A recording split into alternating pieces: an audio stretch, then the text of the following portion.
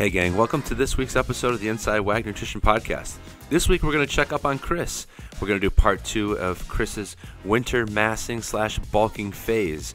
We're going to talk a little bit more in depth about how things have been going, some other tips and tricks that I've been using as a coach to help him get the most out of this massing phase, and overall just how he's feeling. So if that interests you, please stay tuned. Also, if you want to join Working Against Gravity, sign up at workingagainstgravity.com/join. And use the code INSIDEWAG at checkout for $50 off your first month. On with the show.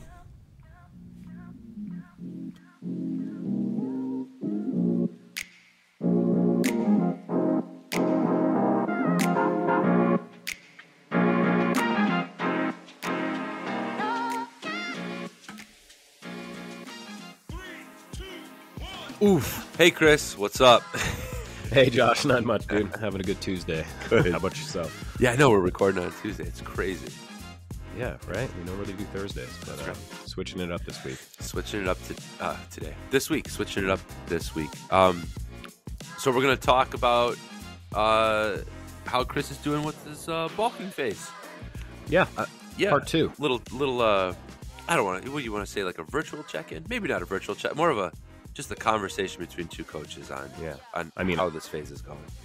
I'm not virtually here. I'm really here. Oh, and I'm really here. Josh is really here. We are virtually. Yeah, we are not AI created podcast hosts. We are virtually connecting. Yes. In our respective places. Mm-hmm. Something like that. Something like that. Like that. Yeah, it's the universe. It's that curtain in the background that Chris has. The universe. It's making me. Yeah. It's twisting me up. I'm like, man. I'm thinking about my place in the universe all of a sudden. Mm-hmm. The infinite vastness. The infinite vastness. Yeah.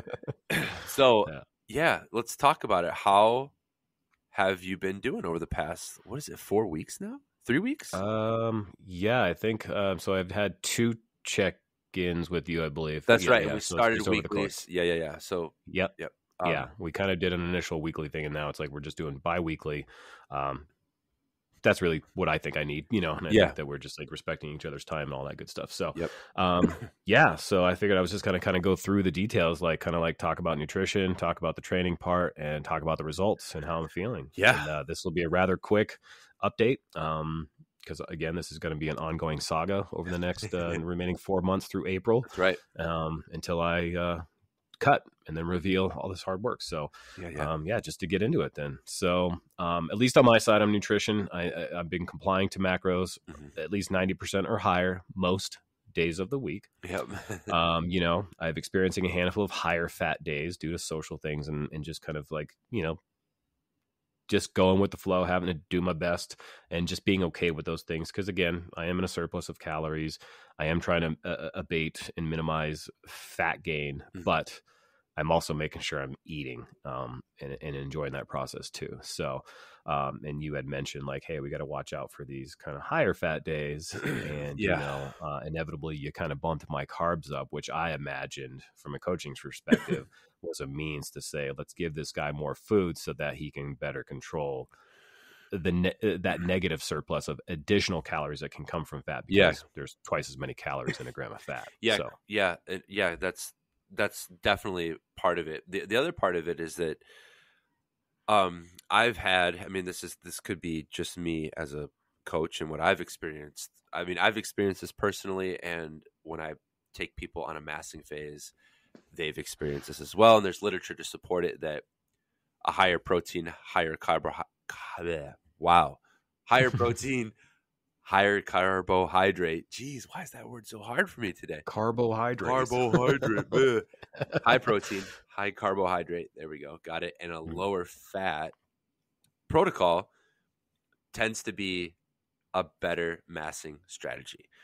Now, overall, it's calories in, calories out. Like we all know that. But I've found, again, from experience, both of myself and with other people, that higher protein and higher carbs just put people in a more anabolic state. And there is literature, again, to support that. So when I see Chris is really, really high on fats, I want to encourage him to take those calories, and just like he just said, and allocate those into carbs. So therefore, what we did was we upped his carbohydrate intake and gave him a little bit more space there to include more lean carbs and not focus so much on fats to get his calories up. So that's kind of like Correct. where that was going and where that comes from. Yep. So yeah, albeit that because I was at what I think 350, 375, something like that before. 370, yeah.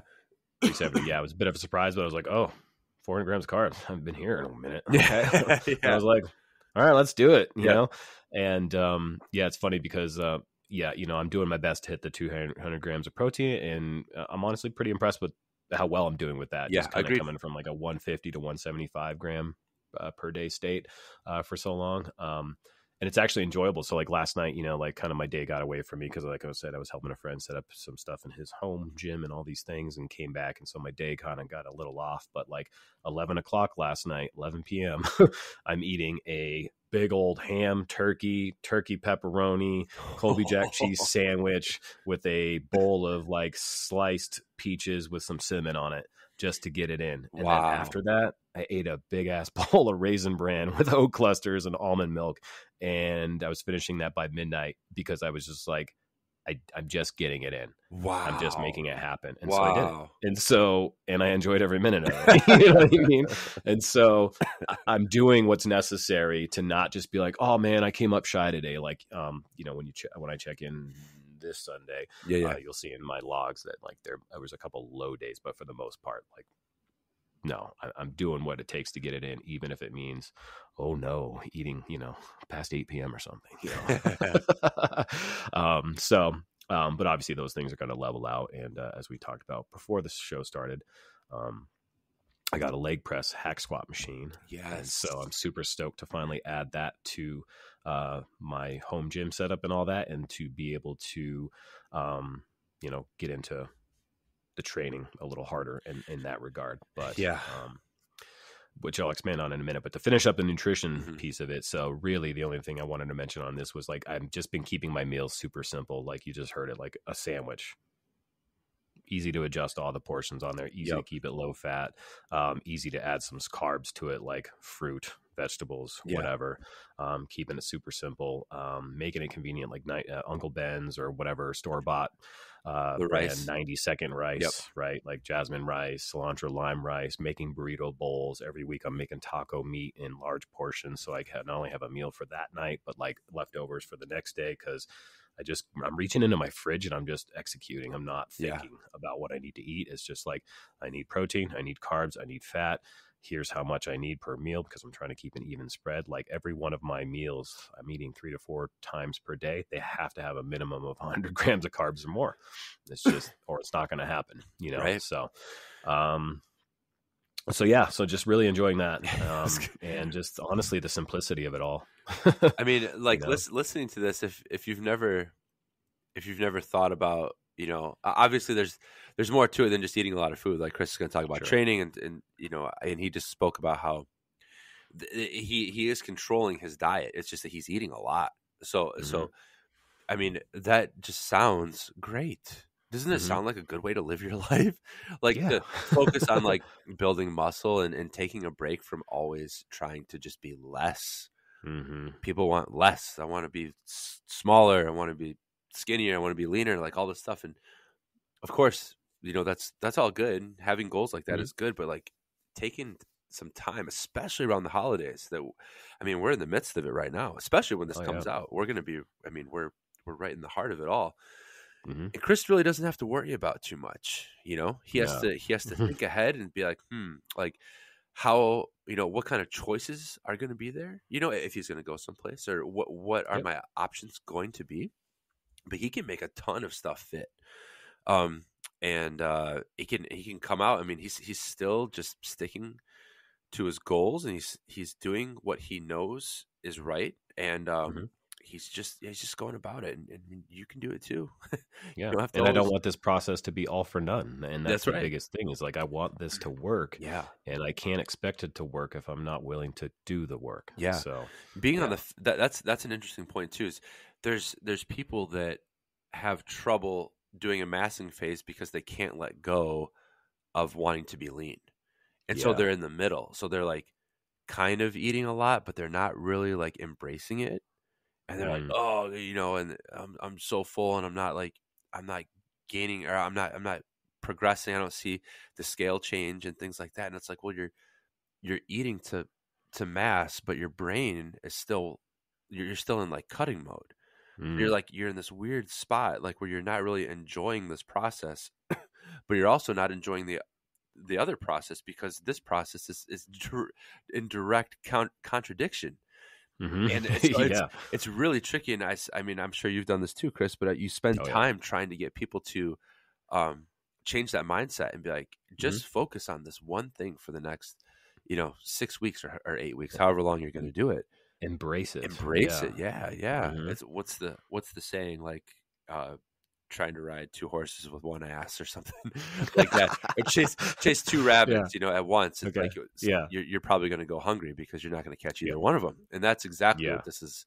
what this is like. Well, I mean, that's exactly what Chris is not doing, but it's what a lot Right. of people do. Hmm. And Yeah. when you commit to something, like, yeah, commit, go for it.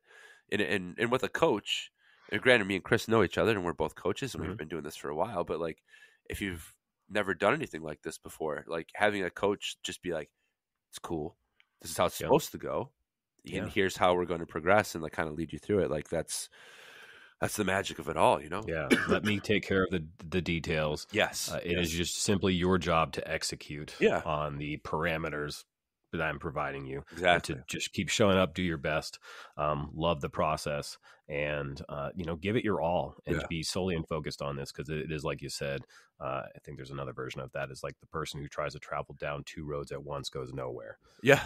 Same thing. Similar Yep. thing, right? Yep. Yeah. So, Yep. yep. And that's what I'm not trying to do, because the Yeah. beautiful part about this, everyone, like folks listening, is just that, like, at the end of this bulking phase, I cut. Yeah. I cut any body fat that I've earned, and it's going to be an even easier, simpler process to do that because of the discipline I gave the bulk. I can then give the short 4 to 6, maybe 8 week phase, depending on what I decide or what we Yeah. decide together, and just go into an aggressive deficit for fat loss, maintain the muscle mass, the body fat sheds. I'm ready to chill for the summer and just maintain over summer. And again, like we talked about before, that's in alignment with how I prefer to live my life. So I'm not dieting all the time. Yeah. So it is the building of the base, the muscle. Look at muscle as your base, your foundation for youth, your foundation for wanting a tone, lean look. Yeah. Yes, you can lose weight and build muscle at the same time. It is a slow process. It happens quicker for newbies, but more advanced people, they have to go through these phases, or you're just not going to experience that same level of change that you once did. And that's okay, because that's not even a reasonable expectation any longer. Right. But in order to enact a change, you have to be committed to the process of going through that phase intentionally, following the orders, following the directions.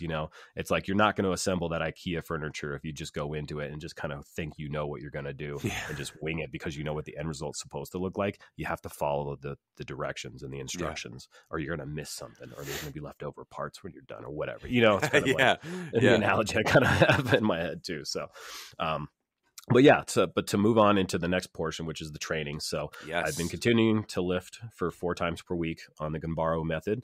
Loving that. I actually started phase 2. So I completed my first month of training. I'm now in my second month of training. The last time I trained, I will admit, was last Wednesday. I was doing like cable crossover type things, and I got this pull in my trap. And it's just one of those things where, like, everything hurts, like there's just no position you can be in or movement you can make where you're just not reminded of this thing. And so I've had an impingement, been trying to treat that, work that out. I'm feeling better today. I'm going to get back to training today. And that's great. But I've been continue to hit my calories, and just, I haven't been like, well, I'm not training, so I'm not going to eat the same amount of food. It's like, no, keeping it going steady. Good. And I'm fine. I'm just cruising. As I said, I got the leg press hack squat machine, so I'm excited to actually be able to follow the training as prescribed. When like hack squats come up, I'm not doing more of a bicycle stance thing with elevated heels and narrow knees, and with a barbell on my back. I actually have a hack squat machine where I can load up with 45-pound weights, get the foot positioning now on there, and then I could do like unilateral leg presses and things like that. So I'm really excited to not have to make the switch exercises in the app. I'm actually able to do as Eugene has prescribed it for me. And so that's even more exciting, because I have yet in any of my attempts in the past of following this training for whatever purposes at the time, I've never been able to do it quite as prescribed. Yeah. But now with this addition of this equipment, all bets are off, baby. Like That's it's on. And I'm so excited about how thick and strong my legs are going to get from having this. Yeah. And honestly, taking a break from squats. Like squats Yeah. are great. I love squats, but leg press hack squat machine is a totally different animal. It is. Like the unlimited amount of bias you can put on the muscles that you're trying to stimulate in those movements is absurd. And the weight that you can push is so much more than you can on a barbell squat. Yeah. And so while also protecting knees, ligaments. Yeah, I was going to say that's the big thing. Decreasing injury. Yeah. Yeah. When you start to get really heavy with your squats, and especially if you're trying to like pump the frequency, like it's not the leg muscles it's going to go. It's probably going to be like a joint. It's probably going to be like your back, or your hips, or your knees, or something that's just going to get achy, you know? So having the leg press is like a huge advantage, you know? Yeah, it's killer. And Chris sent me a video of his home gym. I wish there was a way that we could like show that in the video or something. You know I'm going to try that in this next edit. Let me mess around and Lumen Fusion. Maybe we'll do something different for this YouTube version of the podcast. Yeah. We'll see if we can do that. I'll do a picture-in-picture. Oh yeah. Yeah. We never really, I know we didn't really talk about that, but just before the podcast episode, just before we started recording, he texted me and he's like, "Hey, check this out." And it was like a nice little walkthrough of his home gym, and it's a sweet little home gym. It's pretty cool. Something, if you have a home gym, I mean, your home gym might be cool as well, but this is definitely one to like aspire to. I mean, it's got the cable machines and a big power rack, squat rack. Now this leg press machine, it's pretty sweet. So yeah, hopefully we can get it in there. That'd be cool to show people. Yeah, man. It's my Mojo Dojo Casa house, you know? Yeah. So yeah, I'm super stoked about that. So like you said, you were like, how's it feel? Is it a smooth operation? I'm like, I tried it once when I bought it off the guy when it was all dirty and dusty from being in his basement, and I haven't even used it once since I've set it up and cleaned it and made sure everything was lubed and the balls are rolling smoothly. You know, that's how anal I am about stuff. Like, this is mine now, and I'm gonna treat it as such. So, good. As far as like the training, like I am feeling stronger every week. I am putting more weight on the dumbbells, the barbell, whatever it calls for. Like weight is going up. I'm doing it as prescribed. I'm pushing through the suck. I'm hitting the rep schemes as they need to be. I'm pushing to failure while making sure that I'm getting full range of motion. And staying injury averse at the same time. So all the stimulus is there. I'm feeling fuller. Kind of going into the results now. So like my frame is filling out, clothes are fitting a little differently, but in that more of that exciting way of like, I'm noticing, other people are kind of noticing, but also I'm not gaining much body fat. Like, you know what I mean? I got a little bit of a pudge around my belly, which is like, whatever, but it's like, again, there'll be a time to take care of that. Yeah, for sure. And it's, yeah, I mean, I've obviously doing Chris's check-ins. You can see it in the pictures, like and when it comes to massing and when it comes to like gaining size, like pictures are going to be really helpful because sometimes you can see the changes before you see the changes like on the scale, and the scale like isn't necessarily like what I like to do is, excuse me, as I like to try and keep the gains each week to like 0.3 I'm sorry, 0.2 to like 0.4. Maybe if you're a little bit heavier, like if Chris was already starting like over 200 pounds, maybe we would go a little bit higher than that. But 0.2 to like 0.4 pounds per week generally tends to mitigate a ton of fat gain. It's not going to mitigate fat gain altogether, but it's going to be helpful in making sure that as much of his gain is like a lean muscle gain. So yes, the scale is important because I, as the coach, will use that as a metric. I really don't want Chris to focus too much on that because I want Chris to eat, have fun training because he's getting stronger. His weights are going up. He's pushing more weight. His recovery is really good. He's got good energy. All these things, all great things, So I don't want him to step on the scale and be like, fight the urge to be like, I gained weight. And that's what we want to do, But going back to what we were talking about earlier, mentally that can be kind of a hurdle for some people. Sure. Chris is not one of those people, but for a lot No. of people it is. So It can be. yeah. So really, really important, those pictures, Chris taking a look at himself in the mirror, being like, hey, like my shoulders, yeah, I'm kind of coming together. This is sweet. You know, that's really assuring and a motivating thing. Oh yeah. So well, yeah, it's tough to be disappointed by anything happening on the scale when I'm like touching my arm and I'm going like, I'm not feeling any softness. Like this is hard. It's filled out. Like what's up with this tricep, you know, and this back of my arm? Like I didn't know that muscles could be here, you know, when I'm feeling those changes in my body and seeing different vascularity and stuff happening, it's just like that feedback is far more contributing to the positive aspect. But the good news is my weight is going up. Yes. And so yes, I think before at our initial bulking part one, we did was I was kind of trending around 185, 186. It's kind of like my body's set point, like years of data. That's where I've cruised. And now I'm kind of starting to lean into the 189, 190 ranges. Yeah. And that's holding steady. So awesome. I think you're going to be impressed at check-in on Sunday just to see those averages and go like, look at that. Just steady climbing, you know? That's what it's about. Yep. My walking tapered a little bit. My daily step count tapered a little bit in the past week, just weather stuff and other things going on, and kind of just shifting priorities to getting stuff done, my garage stuff, helping a buddy do his, things like that. But this week things are looking nice. I've got a new podcast. I got into that Rob Reiner Who Killed JFK podcast with Soledad O'Brien that recently came out, and I am immersed in it. So I'm waiting for those Wednesday drops to go, using as an excuse to go put, 2 loops around the lake and all that stuff. And, taking my dogs for daily walks. So, sleeping great, no problem with sleep. Awesome. Just sleeping beautifully, sleeping hard, waking up, feeling rested, ready to get into the day. Wow. It's great. And and that's it, man. I mean, things are going great. So far, so good. Definitely excited to train today. I'm excited to eat today. Excited to check in with you on Sunday. Cool. And, get your feedback, Yeah, man.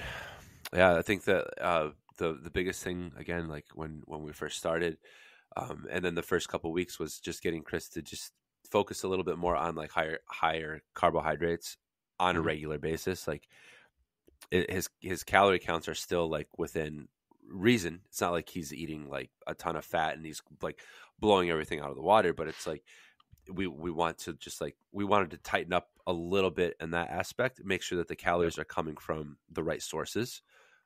And he's been able to do that really well. And so, this will be the first check-in in 2 weeks. We'll take a look at it and see how things are going. And that's it. Yeah. And we'll be back with another update in January's episode. Yeah. Yeah.